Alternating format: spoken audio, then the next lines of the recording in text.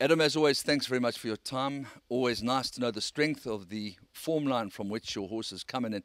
This particular case with Manhattan Cocktail, he's run behind a very useful horse in Hero's Welcome. That is, according to Matthew Stevens, he informs me that this horse is probably a lot better than the maiden plate in which he runs this afternoon. Yeah, he's a nice horse. He has come on from his first run. The 1400 probably a touch on the sharp side for him. We did have him nominated in the mile, but he drew wide, and having jumped slow on debut, we didn't want to be so far off the pace again. We got a good draw and hoping he jumps a bit better. With racing experience, we're expecting an improved run, but he's a horse that probably still could come on from this run, and I think maybe his third start would be one to really look out for. Actually, he's shown us some very nice work at home, Andy, and I was very disappointed with his first run, but I kind of knew my fate when we saddled him because he was just shouting all around and clearly needed gelding. You get them to the races and you find that's the case. Gelded now, probably in need of a race. 1400, decent draw. I think he must be considered for the placing. Yeah, and he's a horse that has one eye. I thought his debut was pretty decent. This will be his first run around the bend, so it's always a challenge. Competitive lineup, but I think he's come on a lot and he can be in the money. Well, I saw a horse with one eye win on Met Day, so that's positive. Yeah, it affects some and it doesn't affect others. They're pretty confident horses, but you can never be too sure what they're going to do. Super. Then on to the very talented Greek Fire. Yeah, Greek Fire, we put him away after his debut win and came back, and he had a really impressive second, giving the 3-year-old that won the race a lot of weight. He's a horse that we have got high hopes and expectations of, and I think that he's going to run a good race. He's in a very competitive field, running against older horses, but if he's anything that we think he is, he should be very competitive. We're just trying to get him fit so we can put him over some ground. He's been well documented that he's been very disappointing ever since his 3-year-old's campaign. I don't know what to say. He's continued to work well and looks well, and just hoping that he can run a decent race. Lovely. Then on to one of the two runners for Gaynor Rupert's colours on Saturday, Chatouche in race 3. Yeah, Chatouche, she's coming off a break, and I think she'll be in need of the run. It's the right race to bring her back in before the height of the Joburg season. Just a Jet, we know she stays well. We know that she can be problematic in the gates, but it is a very competitive lineup. Yeah, this is probably one of the more competitive fields that she's bumped, but she's been really consistent lately and she's enjoying her racing. And you know what, she doesn't earn any money in the box, so we're keeping her running while she's running good, and let's hope she can be competitive again. Guns and Roses, not a run last time. No, look, obviously everybody's battled a little bit this season with virus and whatever. She's coming to hand. She's really starting to shape up at home now. And I think this type of race, she's highly competitive. Not easy, it looks like a very competitive fillies race, but yeah, at her best she would definitely be in the shake-up.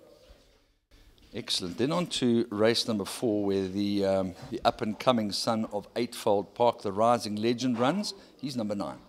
Yeah, actually it was an exceptional first run. I mean, he came from 6 lengths behind the last horse, going through about the 600 in a sprint, and ran second, albeit a long way behind the winner. But just to get up and run second was a pretty exceptional run from him. I think this trip will suit him very well. Decent draw, and he's really starting to come to hand. So I think he's competitive. Difficult race to win, but I think if it goes well for him, he'll definitely have a chance. Super. Then Arctica, very game, very consistent, just needs a little bit of luck. Yeah, Arctica's been in good form lately. I think if we had a better draw, we would be super competitive in this field. From that draw, we're going to need a hell of a lot of luck. But if Lady Luck's on our side, and we also got Washing aboard, he's a great jockey to overcome a bad draw. So if you can overcome the draw and get him sort of in a decent position without overusing him in the race, I think he could be a big runner on the day. That's exactly how I saw it. With Aldanza, obviously every race she goes in now must be black type. That's our goal, is to try and get bold black type on her. The fillies race is starting in March, what we're aiming her for, but I won't say it's a run to keep her going. She's pretty fit, and handicap's a handicap, whether you take on the boys or not. So if Roger Smith's done his homework and her weight is right, well, she should be competitive. Bit of a tricky draw for her, but she got gate speed, so I think she'd be fine. Starrett City, he's actually a kilo out at the weights. but it's his favourite course and distance, and I really do feel that over a mile on the stand-side track, you know, he probably finds a length or two on his normal form. So I'm just hoping that's the case here. I think he's got a chance. You know, he's pretty good. Yeah, Farouk's been well prepped for this race. He's a very honest campaigner. This is his third run after rest and drawn well. I think he's going to be very competitive. Secret Captain had the one run for the yard. He ran a nice race, running on the whole way. We're learning with him at this stage. So it's hard to put my head down on how he's going to run. But drawn one, everything's in his favour as well, and he should be right there. Yeah, well, on the subject of draws, Ideal Secret hasn't really drawn too well, but he was so impressive last time out, and although he does meet a very strong field, I'm sure he'll be running at them and hugely competitive, I would think. Yeah, he does jump from a bad draw, but with in mind this is his prep run for the Guineas. Hoping that he definitely gets into that race. And yeah, you know, this is being his prep run. We just hope everything goes smoothly and he comes out of the run well. Yeah, obviously it's so well documented that England's run wasn't his run. He came and proved that in his next start in the handicap. This is back to his own company and back to his own age group and feature race company. It's another test for him, but he's doing well at home. He's got the draw. So everything's in his favour again, you know, but he's got to come and produce the goods on Saturday. But we really can't complain about his prep for this race. Yakin came out and won a very impressive race. He looks like a smart horse. Probably not the most ideal thing coming back and tripping by Tiafilia, but you know, if he's got a touch of class about him, and if he can run in the first three, you know, it'll be a really positive run. Looking forward to the Guineas and the Classic and races like that. That'll be right up his alley. So you know, we're just looking for a good run from him. So David Baird's a bit of an up and down horse. He really does work well in the mornings and only sometimes reproduces it. His Cape run definitely can put a line through that. Just went a little too fast, but he's come back from Cape Town fit and well. This is a good distance for him, I think, and hopefully Randall can just get him to relax and he can finish off nicely. Okay, then on to San Fermin. She gets a trip that probably she'd be more effective over, but having said that, she was absolutely desperately unlucky. I was speaking to one of my colleagues who's a real fundi at form, and Matthew Stevens says, boy oh boy, she couldn't have had more bad luck in that last start. Yeah, I think sometimes you think in the sprints little as can go wrong as possible because it's a shorter race, but it's always bigger fields in those races, and fortunately for us on that day we didn't have much luck and she found a lot of trouble, and Lyle did well to get through it and get her to run where she did, so she came out of the run well. We're also jumping from a bad draw. I think the main thing is let's hope Grant can get her nice and relaxed and settled early on in the race, and she can finish this race the same way she did her debut start. And if she does do that, I think she could be a really competitive runner.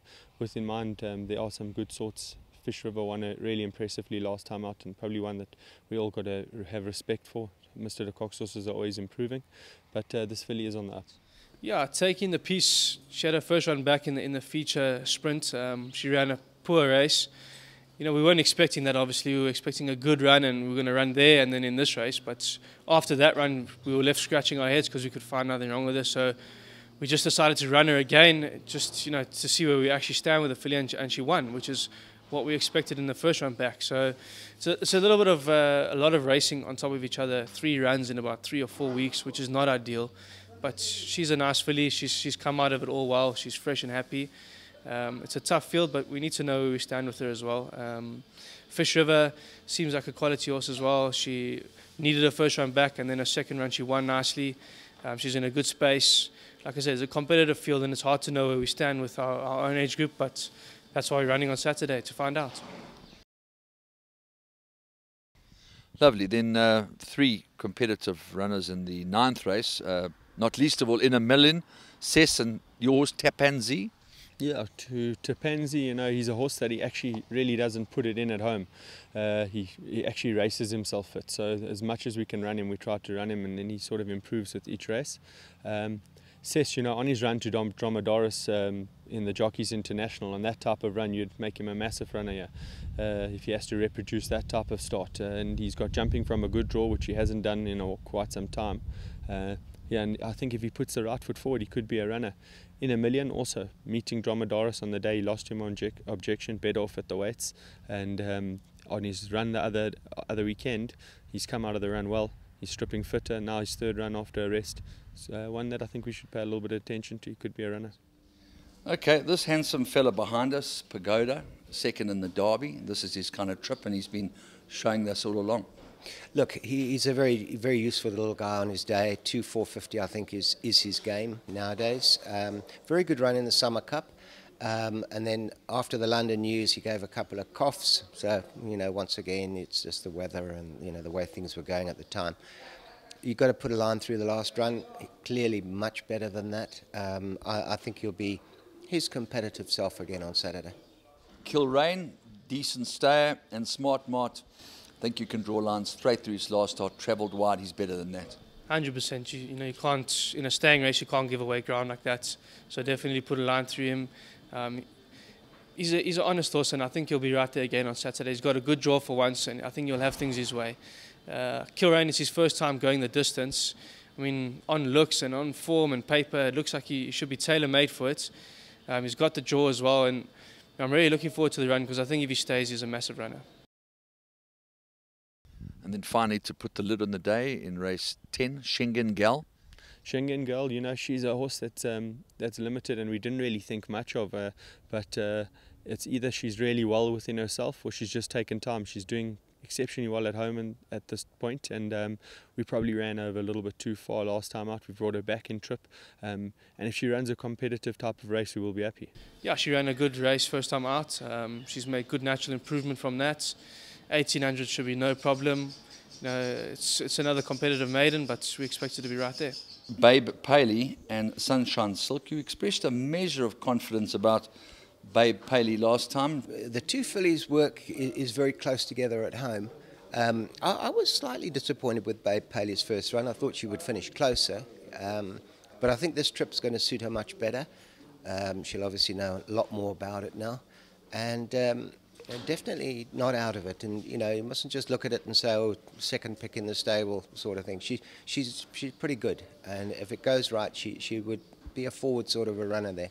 I've always thought quite a bit of her. And the same, Sunshine Silk I thought would be a winner probably 2 or 3 runs ago. Penny has, well, I think it's dropped. She was a bit stiff, I thought, at the Vaal last time. She just got beat. But she's going to get it right one of these days. And, the favourite there, probably a worthy favourite, but she's proven herself beatable before. Just hope it's one of mine. Yeah, and of course, I have to agree with your sentiments about Babe Paley and Sunshine Silk being the second choice, because you know that Gunther Roggeman's a much better rider than Marco van Rensburg. Yeah, well, Marco, I'll be the first one to admit it.